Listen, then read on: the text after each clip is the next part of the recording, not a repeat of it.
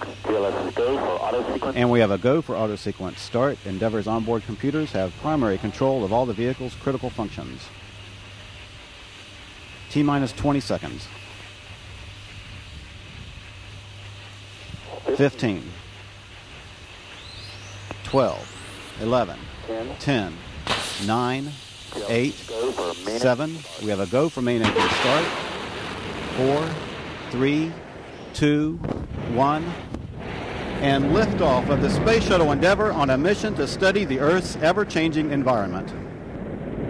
Houston now controlling. Houston Endeavour, roll program. Roger, roll, Endeavour. Endeavour's roll maneuver is underway.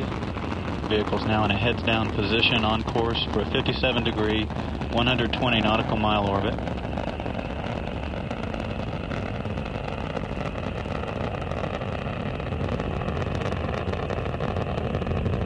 Endeavour's engines are now throttling down as the orbiter begins to pass through the area of maximum dynamic pressure on the vehicle in the lower regions of the atmosphere.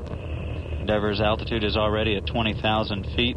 The relative velocity is 1,000 feet per second, or approaching 1,000 miles per hour.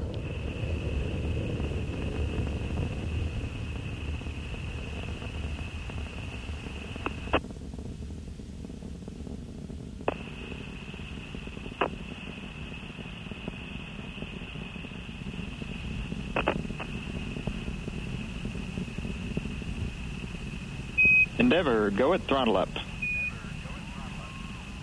Roger, go at throttle up.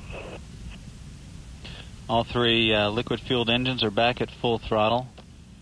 Engines are performing at full throttle. The auxiliary power units providing hydraulic power, all functioning well, as are the three fuel cells providing electrical power to the vehicle.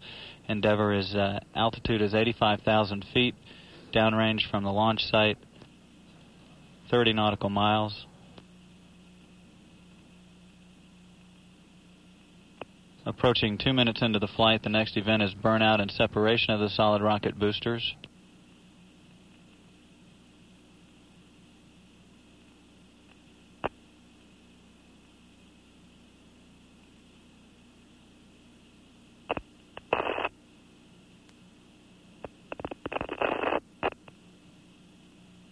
SRB separation is confirmed. Endeavour's altitude is 170,000 feet. Downrange from the launch site